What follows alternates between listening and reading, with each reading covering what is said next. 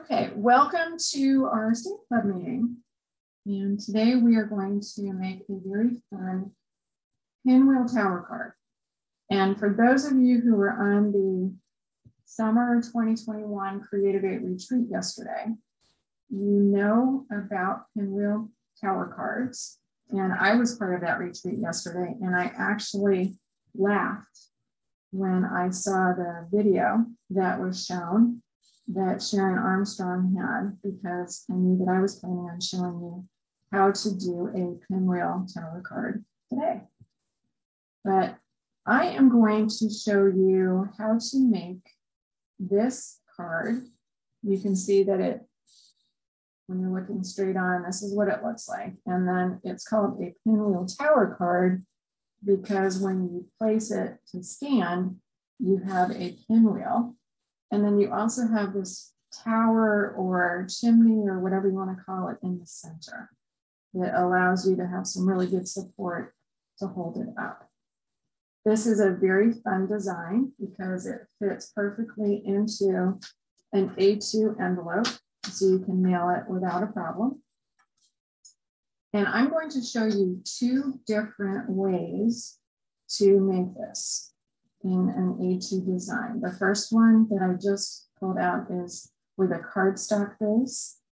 And then the second one that I'm showing now is with a designer series paper base.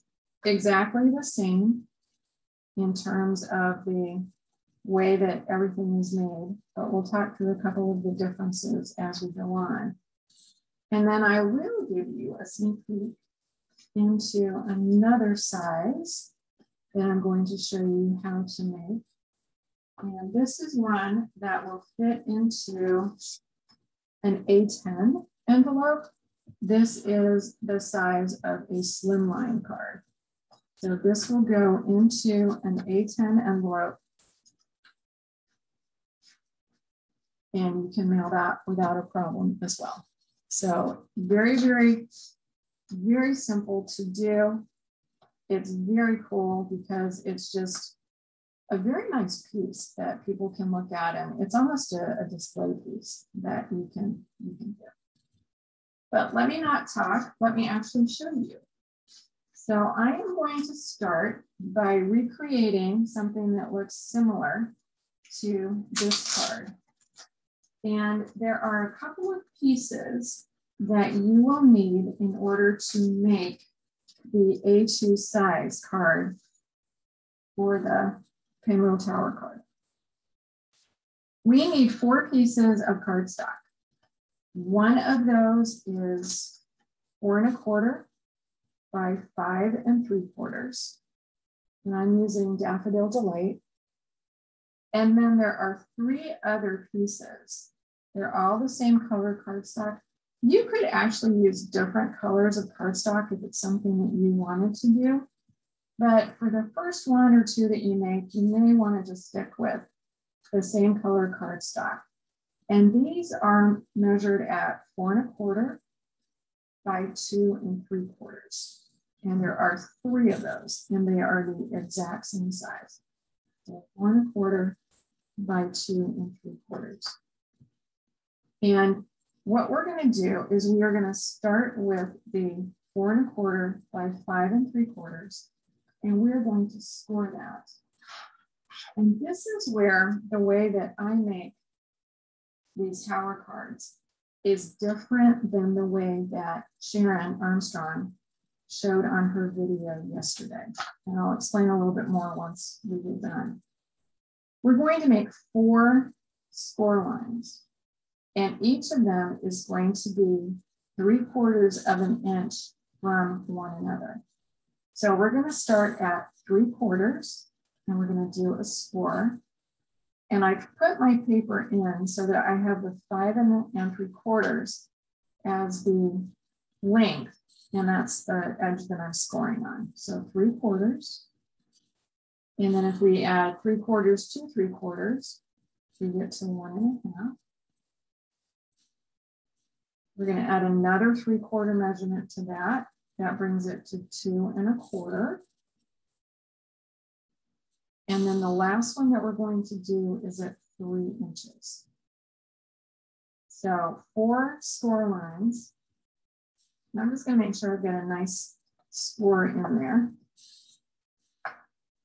And each of them is equidistant apart. And take that out of my scoring board.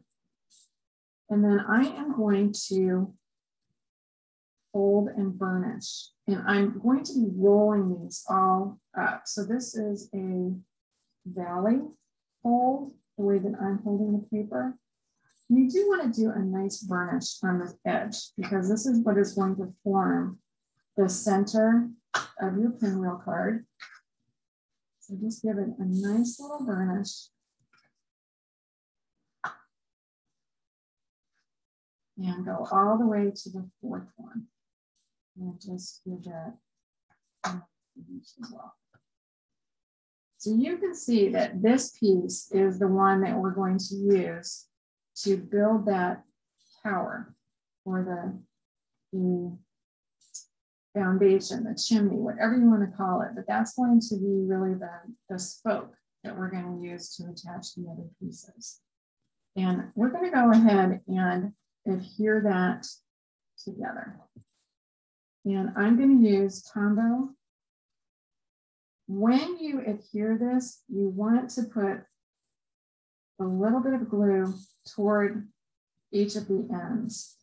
You don't want to get it super close to the end to have it ooze out. And you definitely want to make sure you have a good bit of glue just to have a nice adhesion. And you don't go overboard with this because you don't want it oozing out. I know that's a real technical term.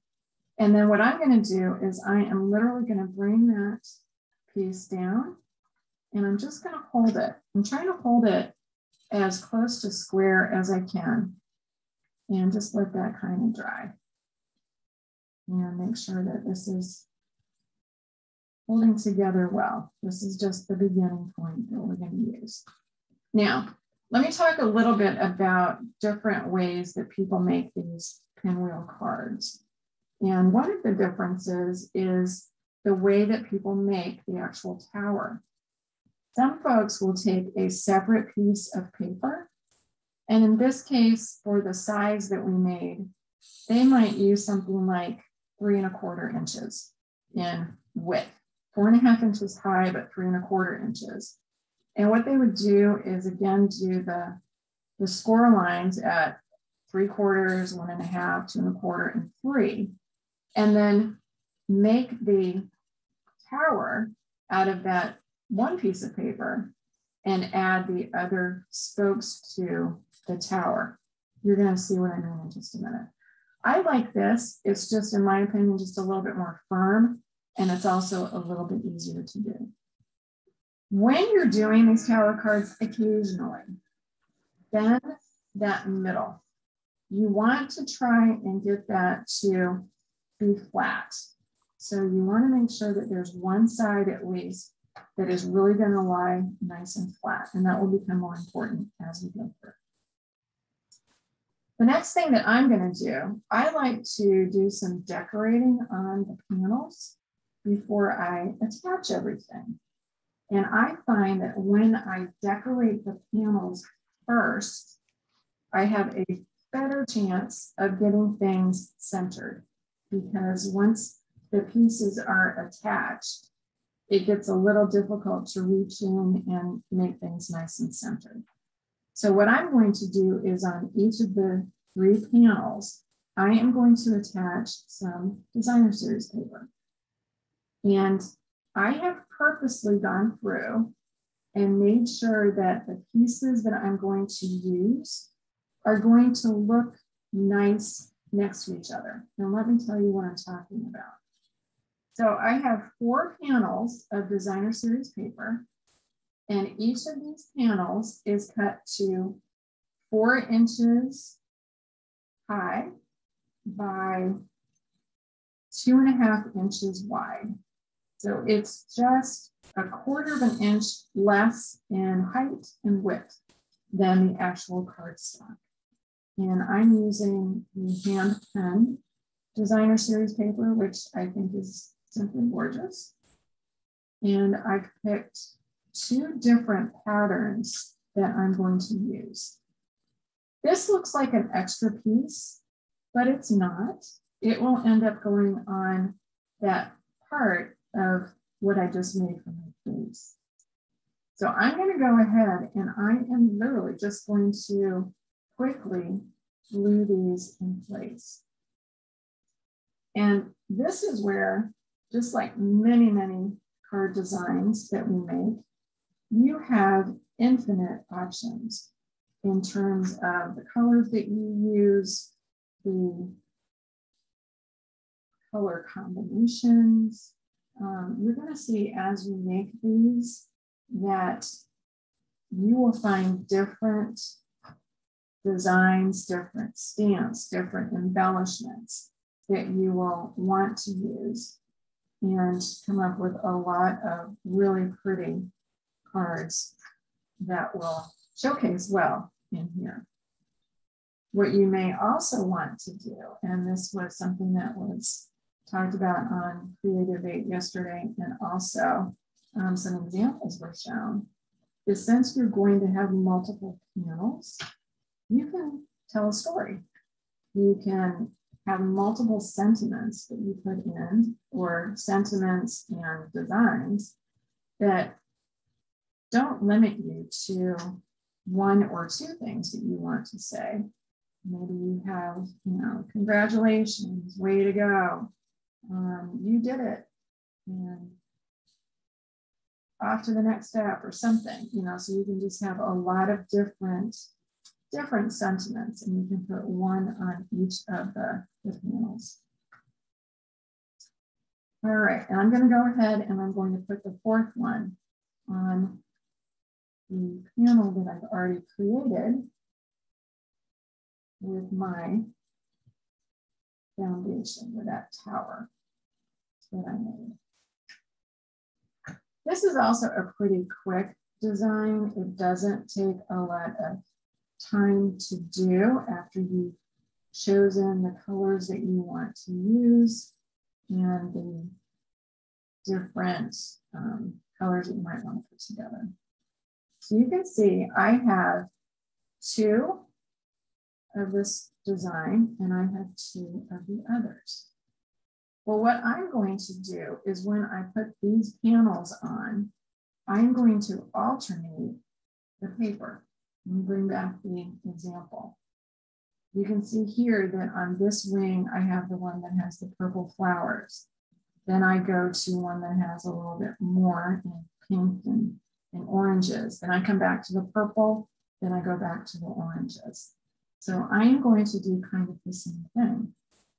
And what we're going to do is we're going to just move our tower 90 degrees and attach one of the panels. And when you do this, this is very important. Put the glue on the tower. Don't put the glue on the panel, because if you happen to get glue over where you have that score line and you put this down, you're going to have some problems getting this open. So when you put these on, just put some glue again. Make sure you do top and bottom. Just going to have it kind of hang together a little bit better. Put your glue on. And the other thing to do is make sure you have the orientation the way you want it. This is vertical. This is vertical. And I'm going to go ahead and put those together. Now, your designer series paper or whatever it is that you have in the middle may not have a vertical and a horizontal. That's fine. You can do what you like. Just give it a second. And then, like I've suggested, just make sure that you can fold this down. I want to make sure that I have at least one side that is going to really do a nice job of folding. That's going to help us when we get to the point of putting everything in the envelope. I'm moving this 90 degrees and I'm doing the exact same thing.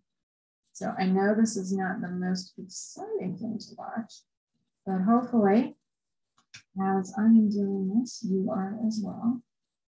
And I also made sure that when I laid out my panels, I laid them out before I started gluing, because if I get distracted or start daydreaming or whatever, I don't have to think.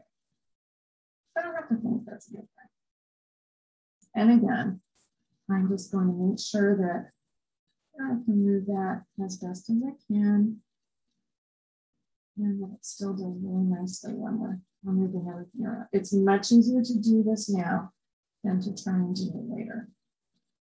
The last panel, you're going to have to hold up what you've done to this point. It's not going to lay flat incredibly well. And that's all right. I'm just putting some glue in there. Taking that last panel, again, making sure that it's vertical. I'll add that in. And I should have said this before, but I'm holding this so that I've got my fingers top and bottom. And that way I can make sure that it's nice and square on the top and the bottom as well. I'm just doing that a little bit. And I'm going to do the folding again, just to make sure things are looking okay. So now I've got a really nice base. Everything looks like it's working well. I'm able to fold it flat, at least in one direction, and I'm happy. All right, let's look at the example card. And you can see a couple of things that are missing, or at least from the example to the one that I'm making right now. So this is where you've got a ton of options. And what I'm going to do is I'm going to do a little bit of decorating. And I purposely went through and picked out some colors of designer series paper that I thought when you look side to side, because you're going to see these two pieces when it's open, that I thought the colors worked well together. So I've got two purples that I'll be adding. And then if I move it over to this piece, I'm going to use a green. Before I attach these though, I'm going to just do a little bit more. I'm just going to add a stripe here. And those are just a couple pieces. You don't need to do this. You can do whatever you would like. But these pieces that I cut are 4 inches high and 1 3/4 inches wide. And what I want to do before I don't want to just glue this down and then glue the yellow piece on the top. I'm actually going to glue my 2 side panels together first. And I'll tell you why.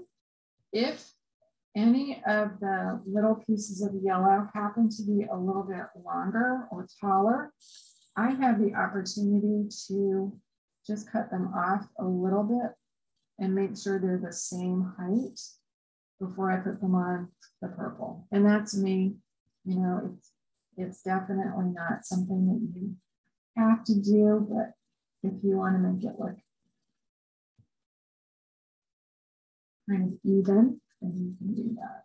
And even this doesn't take very long. It's just a really quick add those little pieces of paper. You don't have to do this, and you can decorate it however you want to.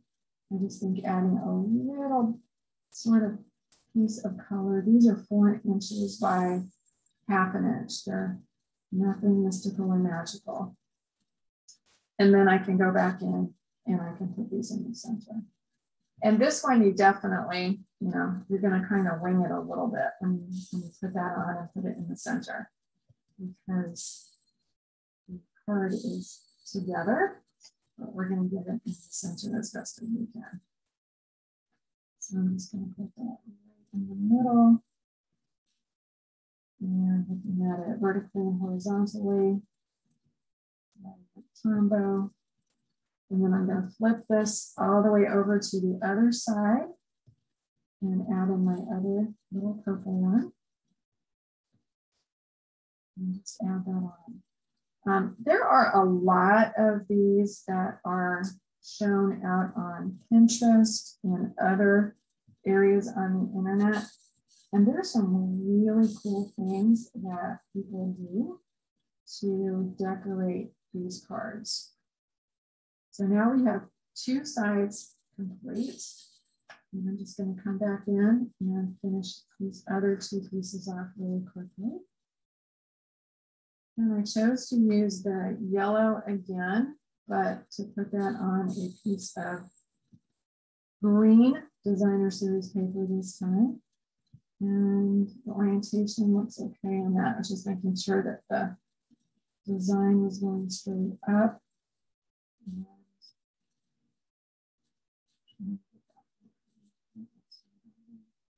This one I am going to cut just a little bit because it is peeking off the top just a tad.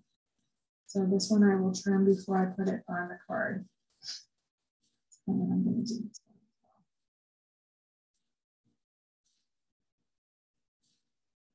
well. Hopefully this video is not freezing as it is being recorded. We had a nasty, nasty storm that came in earlier today.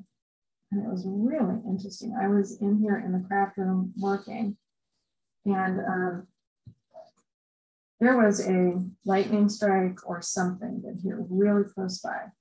And I had LED lights in the overhead light that is in this room. And it went out.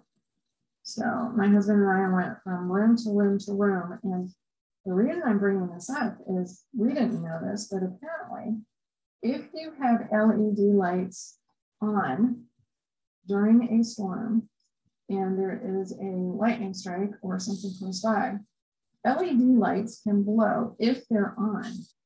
And that's what happened. All 5 of the lights that were in the light fixture in this room are dead. And every other LED light that was on in the house is also dead. But fluorescent lights, incandescent lights, anything else, incandescent lights, they're fine. So just words for wise, kind of weird. Anyway, all is good. All right, so we have our panels that are now nicely decorated as well.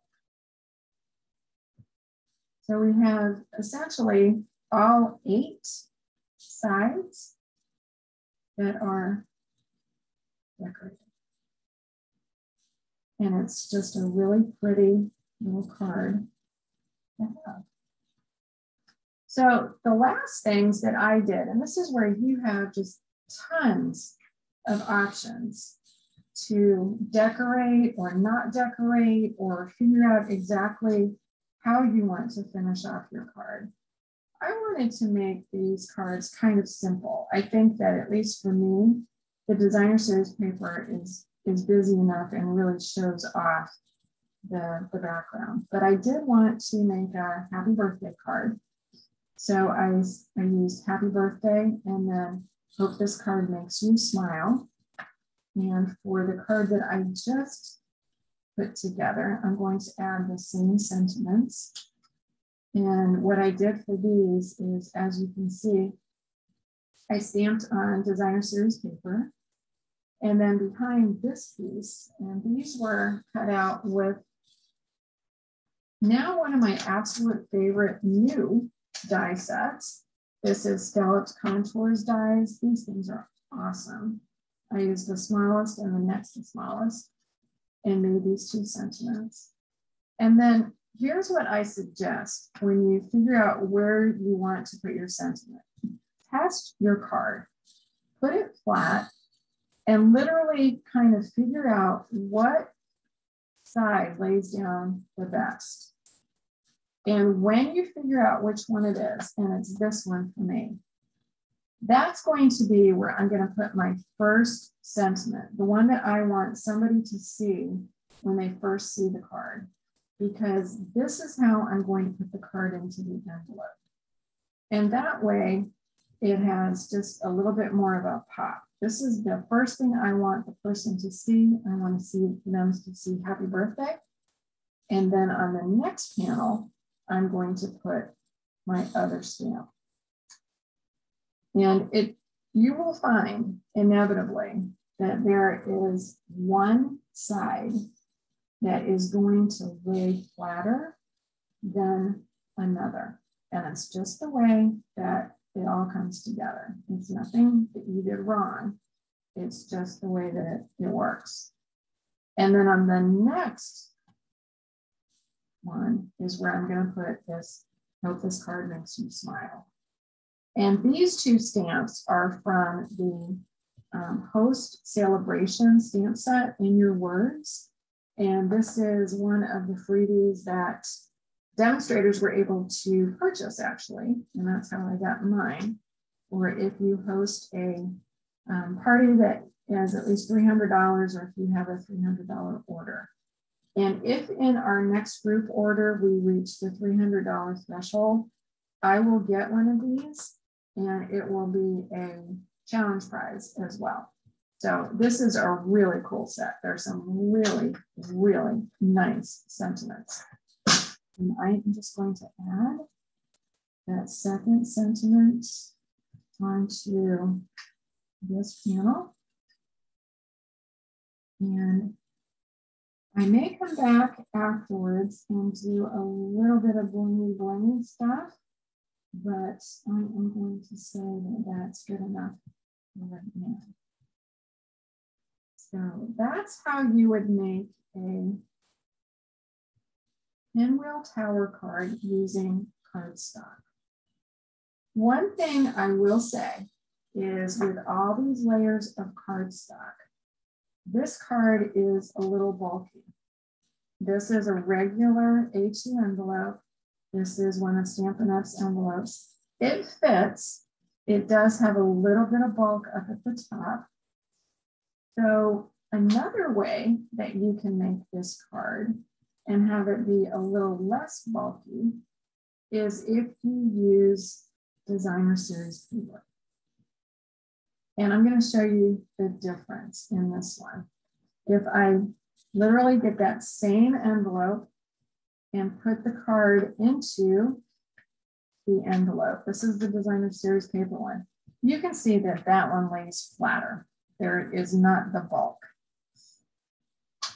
And another way that you can make a card a little bit less bulky is if you didn't want to use the larger or wider piece of cardstock to make your tower, you can cut a piece of about 3 1/4 out of designer series paper. You are still going to have multiple layers of cardstock, but it's going to be a little bit less thick. I like the ones that are made completely out of designer series paper. I really think they have just a lot of designs going on. I made this one using the hand pen as well. And it is the exact same thing. So I'm just going to start one. I'm not going to finish it, but I'm going to show you that you can make the exact same kind of card using designer series paper, just like I did with the cardstock. And what you would need to do that is you're going to need, again, 4 pieces of designer series paper. This is the equivalent of what I used with the cardstock. This is 4 1/4 by 5 3/4. And if I wanted to make the piece into the tower card, I would do the exact same thing. I'm going to come in here and just refreshing your memory. We're going to score it at 3 1/4.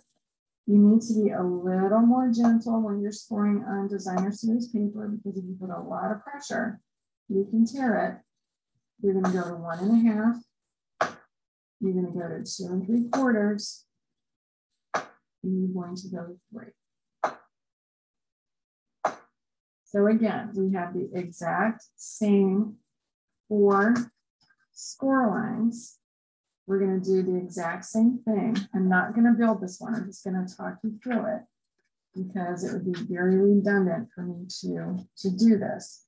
And you're going to build your tower just like you did. And you would actually adhere that together. Now, when you do this, what's kind of cool is if you're doing this out of designer series paper, you already have 2 patterns that you're working with. So the fun part is you can pick for your 3 pieces, you can pick patterns. This is the same one that work together as you're going around your pinwheel. So I've got this really pretty peach, and I want to have a piece that has the peach, because on the one that's going to be opposite, I want to have that peach. Well, I've got this really pretty blue, so I'm going to put my blue right here. And then if I come over to the next panel, I've got a really pretty orange. That's where I'm going to put my peach. And then the next one will have the 2 blues. So it's really fun to go through and find designer series paper that works together. And you'll find that if you look at a package of paper, what I suggest is to, on one side, use kind of a plain design, nothing that's super busy. So that's why I chose these 2. I wanted to have 2 kind of plain pieces. And then on the other side, I knew that these 2 were going to be a little bit busier. And that's how I also chose these. So I've got a green working with this flower pattern. On the opposite side of those flowers, I've got a really nice polka dot that works really well with the flower pattern here. Then I'm back to my green and the same flowers. And then I'm back to my polka dots and the same flowers. So when you do this, just make sure that you're choosing some colors that work together really well.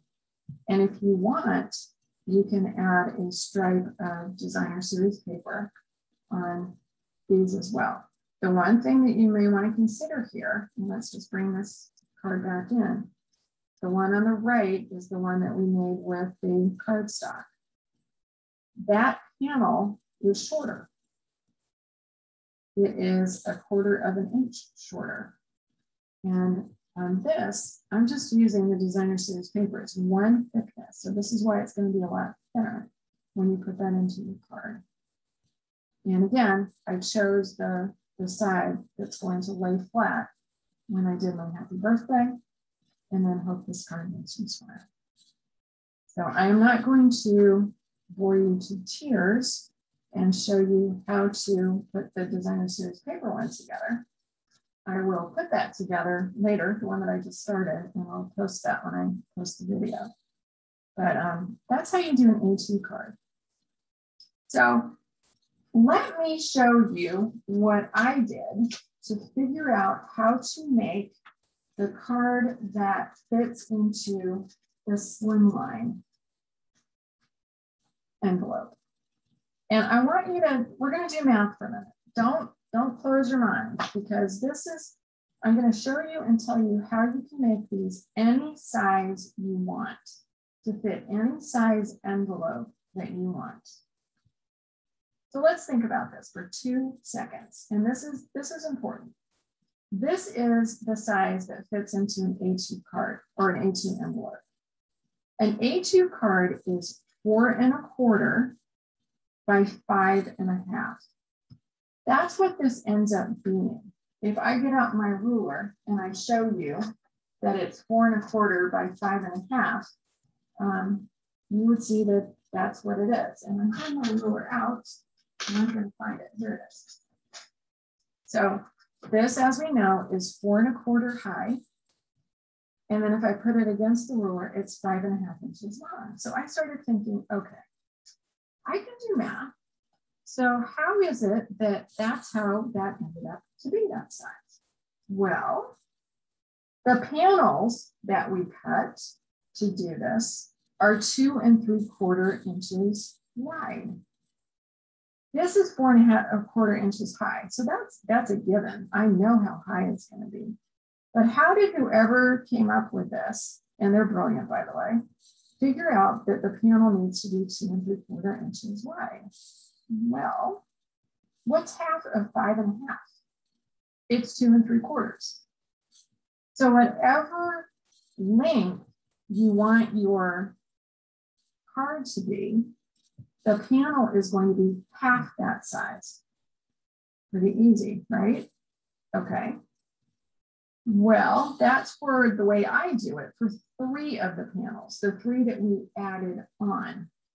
It's not for the one that has the tower. So here's an example. This is 4 1/4 inches high. Right here is 2 3/4. Once we do all of this scoring and folding, this piece right here is also 2 3/4 long. Interesting.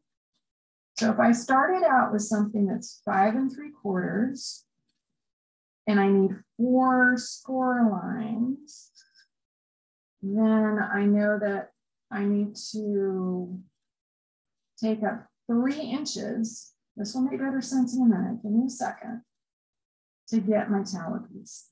So I thought, all right, I'm going to figure this out.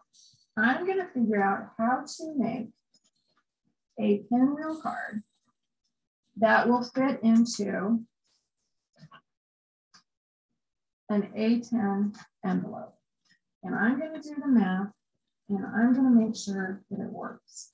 And I always do a prototype. So I always use white cardstock, and I'll see if I can find that in just a minute.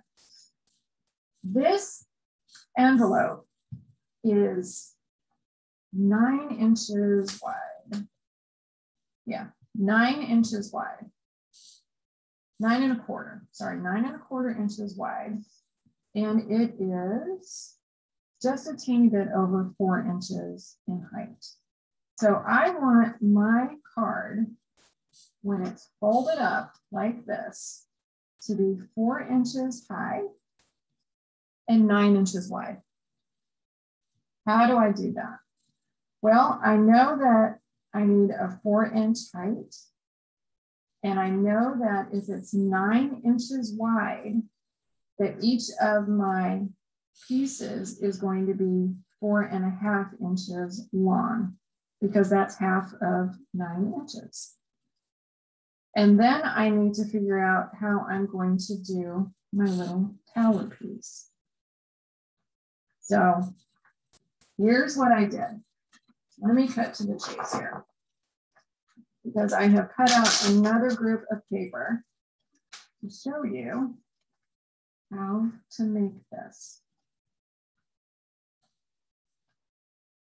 I started with a piece of designer series paper that is 8.5 inches long. I knew that I wanted the panel to be 4.5 inches wide, because I want my entire card to be 9 inches long. So I'm gonna just take it in half. And I decided for this kind of card that I wanted the tower to have 1 inch on each side. Well, I'm gonna score 4 times. So that means 4 inches.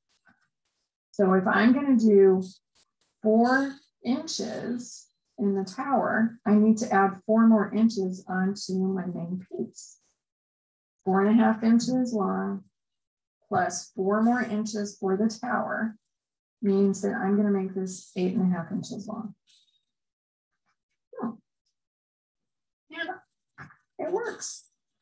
So on this one, I have chosen that the width of each of those sides for my little tower is going to be 1 inch.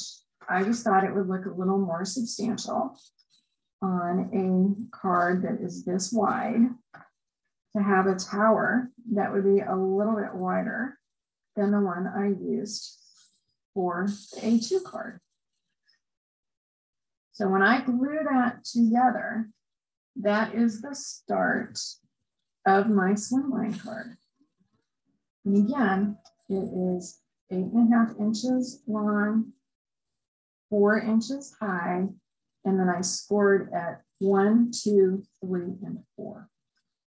And then I'm going to adhere that together, and that is going to be the start of my card. And when I did that, and that's exactly what I did for this card, I did the exact same thing that we've done on the other cards. I glued this together. And then I have separate panels. And these panels are 4 inches high. That's how high my card is going to be, by 4.5 inches long. And I'm going to adhere that on that side of the tower. And I'm going to go around again. And I'm going to take my next panel and I'm going to adhere that.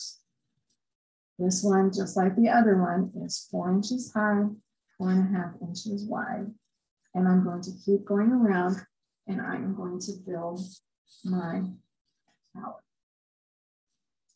And I can fold this down and I can get out my ruler, and it is 4 inches by 9 inches, and it fits perfectly into this envelope.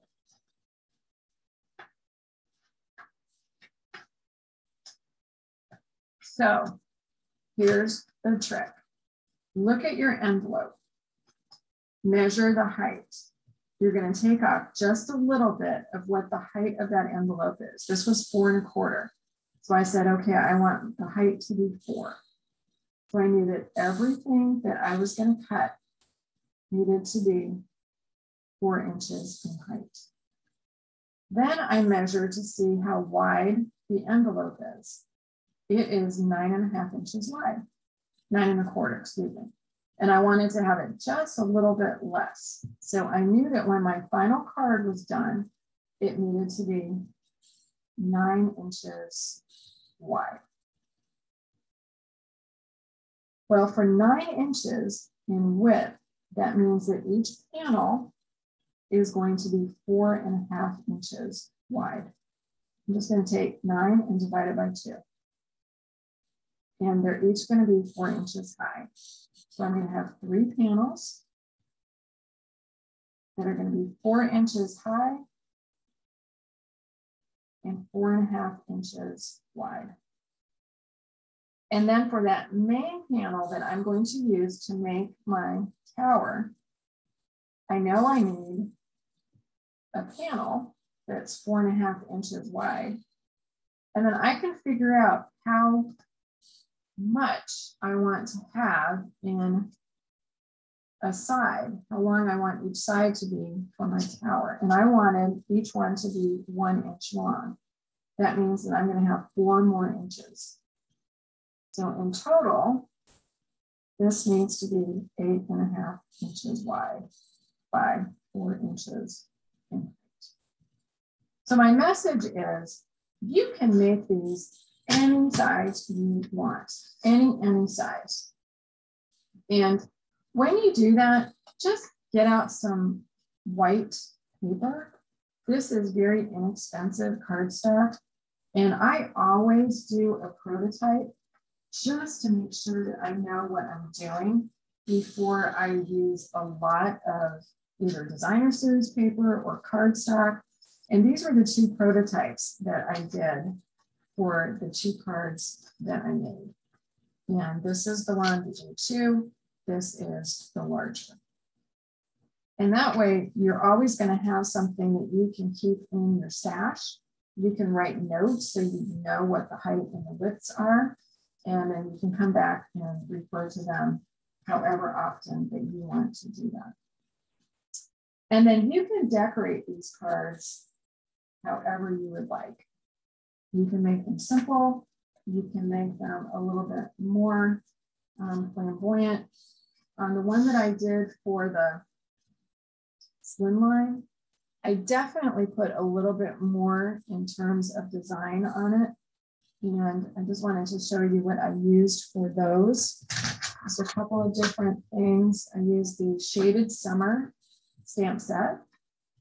And that corresponds with the summer shadow dies that are in the celebration brochure. So I used some of those when I was making the different flowers.